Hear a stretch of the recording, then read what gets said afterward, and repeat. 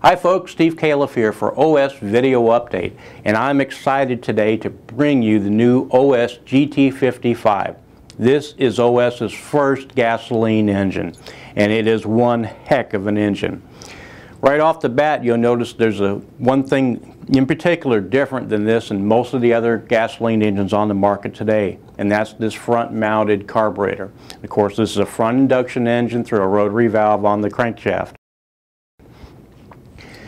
This carburetor being mounted up front does a few things for us. First, it gets that carburetor out in a very clean and cool airflow. That's the air that's coming straight in through the cowling.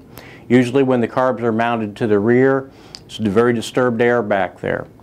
Getting it in a cooler airflow means we're going to produce more power.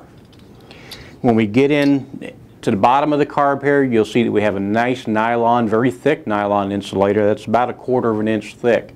That insulator protects the carburetor from the heat that the crankcase has. So again, cooler, more consistent runs due to that insulator.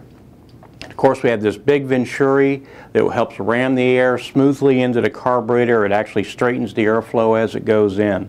Looking at the throttle arm and the choke lever here, you'll see that they are positioned in such a way that they're going to fit your installation real well. Another neat thing about the throttle arm is that you can remove this single screw, turn the engine around, remove this screw, and actually move the throttle arm over to this side. So very convenient for you there.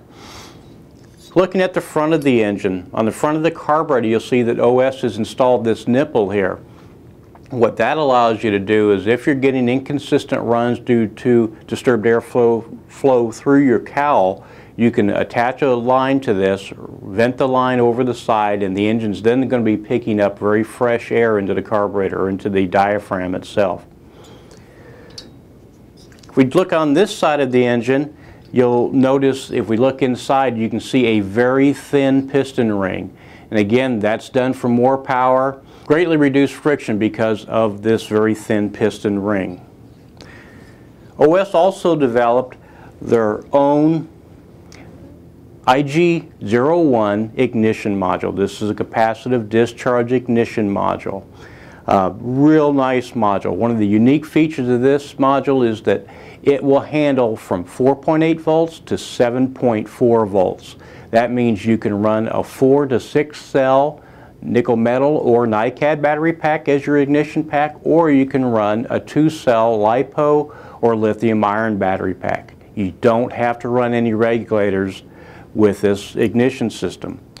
The other thing is the high tension lead, of course, has got a nice braided shield over it. The cap fits on very securely, but one thing I found unusual and that I like very much is that this comes right off. You don't leave springs attached to the plug or anything else. So we've been talking to you about the huge performance this engine has. Let's head out to the flying field and see how it really performs. Well folks, we've got the GT55 mounted in a Pitts Python test bed here, and we are ready to get it in the air. So let's get it started up and have some fun.